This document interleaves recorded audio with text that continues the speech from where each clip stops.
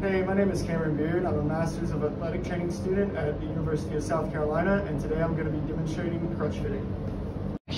So first we're going to start by asking the patient their height.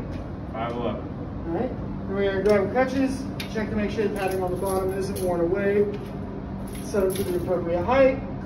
Luckily these are already at 5'11". We're going to place the crutches under the arms, 6 inches out, about 3 inches up. We're going to have them hang their arms by their side.